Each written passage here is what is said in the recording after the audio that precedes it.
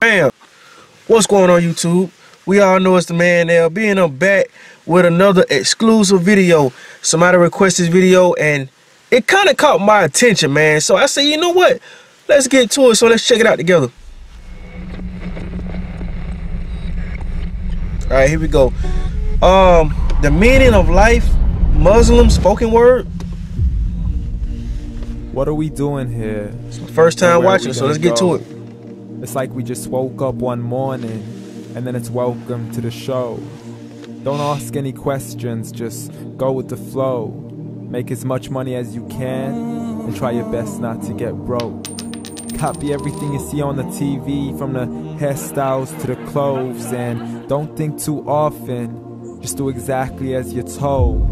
And if you ever get confused, then just turn towards the alcohol. You'll still hear your thoughts, then just turn up the radio as you learn to live a lifestyle of drugs, sex, and rock and roll.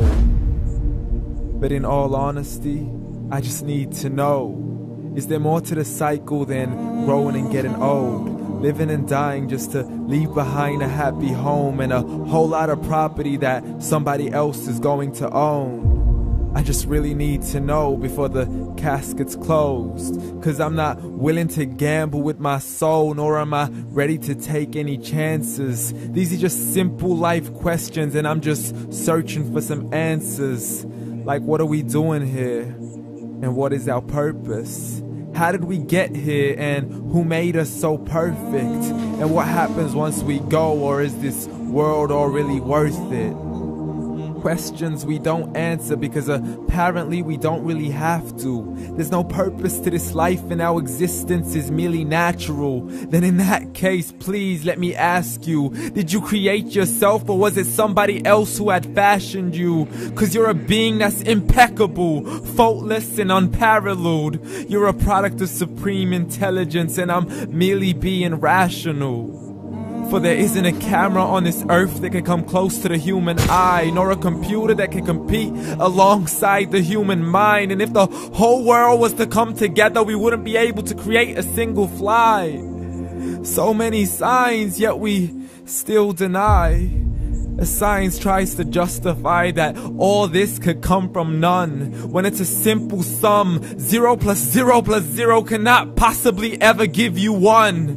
So from where did all this order come? For everything has its origins, a maker, a creator of its own. I mean, the only reason you're watching this video is because somebody had to press upload.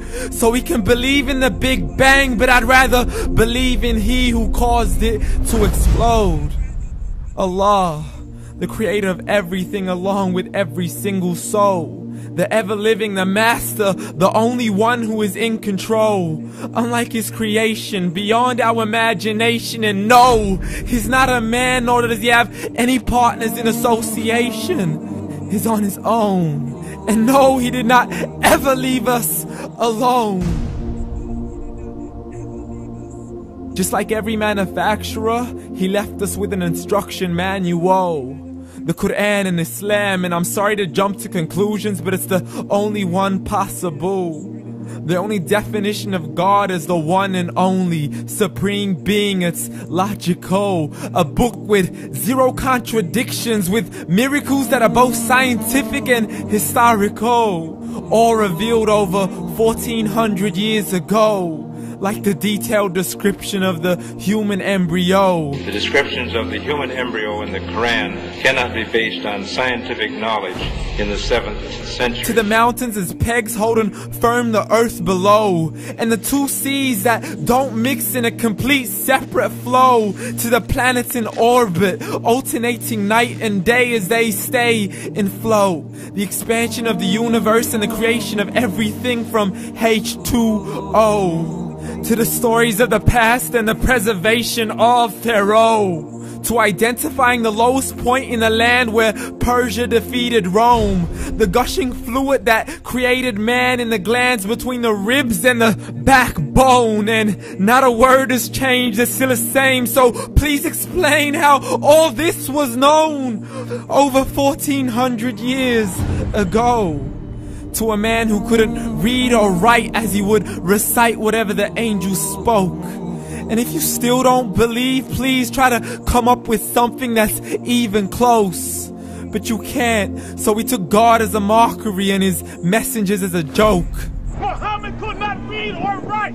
How somebody who can't read or write gonna start a religion? Dismissed his scriptures as legends and tales of the ancient folk as we live life according to our whims, desires, and hopes. Saying this life is the only home we will ever know. We will live then die then simply turn to bones. YOLO!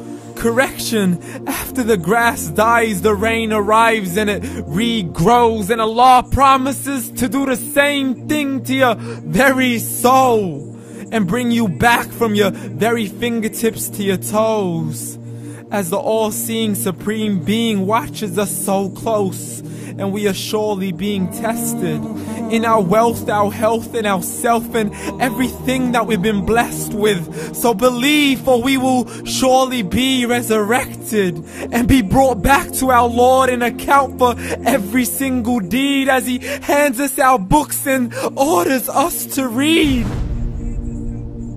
From the bad to the good and everything in between. You yourself are sufficient for your own accountability, so don't be mad at me. You are the one who thought he wouldn't come back to me. I gave you a whole life long to search after me, but you were busy in all that which was temporary, so read. And glad tidings to all those who believed, and if you disbelieve, read.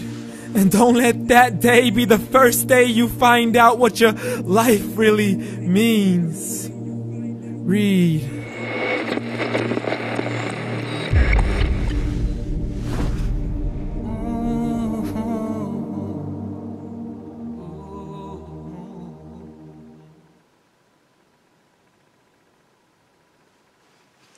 All right, man. It's a great video. Made me think. I think about stuff like that all the time, but humanity, I'm gonna say this and I'm gonna end the video. Humanity will not evolve spiritually or mentally if we don't come together and create peace and work together. You know, this planet is divided, and we are divided into different nations or countries or however you want to